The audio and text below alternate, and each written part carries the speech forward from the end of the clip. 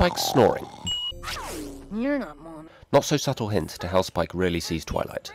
Twilight encourages Spike to wake up despite the fact she has him going back to sleep on a checklist. And then she takes him with her anyway. Twilight gives her friend's clothes business a quick plug when there is no one around to hear it. The same color as my blankie, which I think I hear calling my name.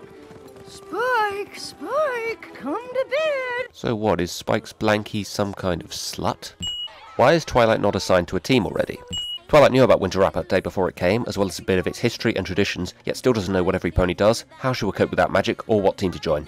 If unicorns not using their magic as tradition started because Ponyville was founded by Earth ponies, why are the Pegasi allowed to use their wings?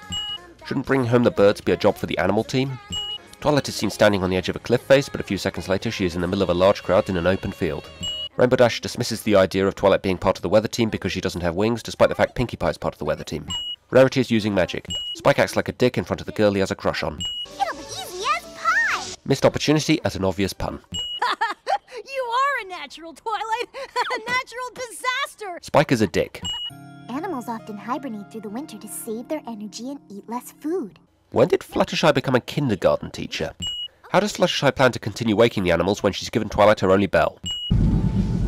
Snakes. Why did it have to be snakes? Twilight is actually doing a pretty good job waking animals here. Look, she wakes like 4 groups in only a few seconds. She's awful strong for such a little pony. Isn't she the same size as you? Twilight's magic appears to have a mind of its own. Spike pretends to Applejack that he is shocked Twilight used magic, despite the fact he proudly boasted to her a few moments before that she was following his advice. That's what I'm here for, sister. Another not-so-subtle hint as to how Spike sees Twilight. I was hoping my amazingly inspirational speech would urge everyone to do better than last year. Oh sure, moan about how things have gone wrong in the town you're a mayor of, but also make it clear it can't possibly be your fault. Only one pony has been assigned to making nests, despite the fact they need several hundred of them.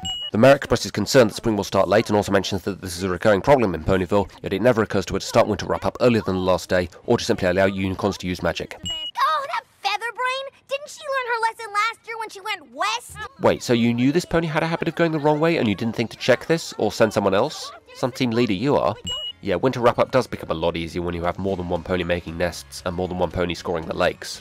The Earth ponies would not have been able to do this hundreds of years ago. So, did they work through the night? Why is Spike writing a letter to the princess on a clipboard? Hasbro Studios.